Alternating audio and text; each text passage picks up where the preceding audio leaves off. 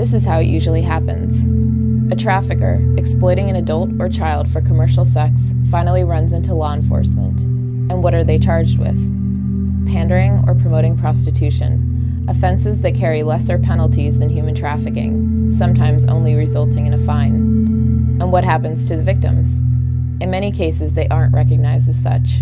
Instead, they might be charged with prostitution, or lacking specialized services, they simply disappear. Our research team from the Urban Institute's Justice Policy Center and Northeastern University's Institute on Race and Justice spent 2 years analyzing why so many labor and sex trafficking cases are passed over by our legal systems. This is the story of a hidden crime taking place in every corner of our country.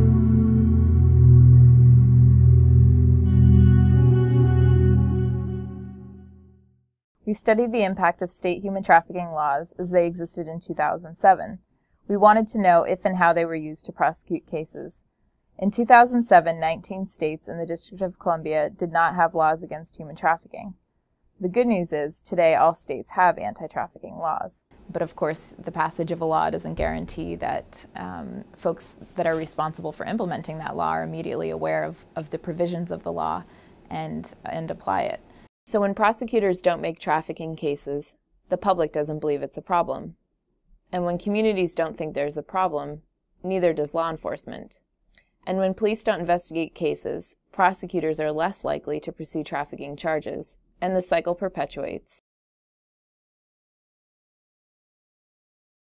We're here in Glover Park, which is an affluent neighborhood located in Washington, D.C., about 2 miles from the Urban Institute, where we conduct research on human trafficking.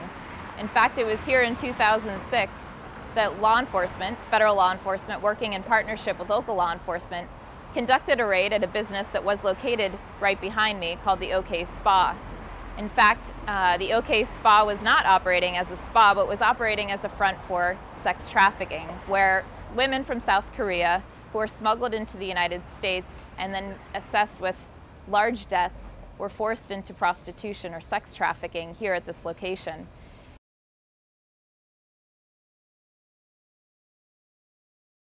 There are a lot of challenges associated with both identifying human trafficking in communities across the country, as well as bringing those cases forward through a successful investigation and prosecution. You know, I think there's this assumption that folks may have that law enforcement is out proactively looking for trafficking in all communities across the country. And so people are starting to say, well, we don't see cases of trafficking, therefore it may not exist. But when law enforcement is able to uncover cases of human trafficking, they run into problems with building those cases. How do they collect the types of evidence that they need to support state human trafficking laws? In some places, law enforcement and even prosecutors were unaware that their states even had human trafficking laws. In other places, they just felt it might be easier to charge the cases as other types of crimes because that evidence was more readily available. So often what we heard is this reliance on the victim's testimony. But because of the nature of the crime, victims often recant. They may be afraid of their trafficker. They may see themselves as criminals. They may be afraid of law enforcement. 35% of all victims in our cases were arrested by law enforcement. Until law enforcement has the resources that they need to conduct successful investigations that support victims, and build evidence to support state human trafficking laws. And until local communities have specialized services, including shelter, that victims need to stabilize, we really are not going to see these cases being identified, and we're not going to see these cases move forward to successful prosecution.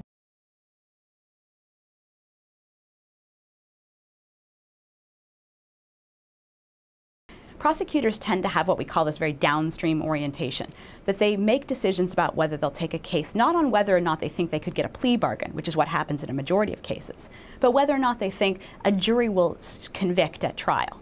And so if they're worried that juries won't understand what trafficking is, or that juries think trafficking is something that happens in other places or involves chains and bondage, and if those elements aren't there, they can't make a trafficking case, then it's difficult for them to bring a case forward to prosecution. So we're going to have to train prosecutors about how to make those cases to jurors who don't understand the phenomena. There's also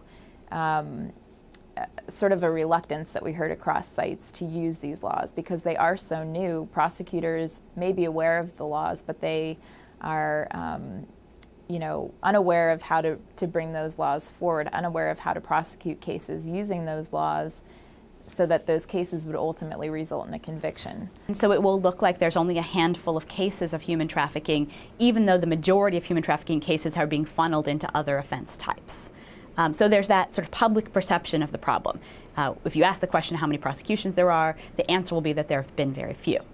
And there's a lot of education that's going to happen of judges and jurors and the community about trafficking if we want to successfully prosecute these cases. So we can't just say we only want to take the case forward to prosecution where a jury is going to clearly understand this is trafficking. Because those cases may be harder to find, they may be fewer, and they may not represent what trafficking looks like in the United States.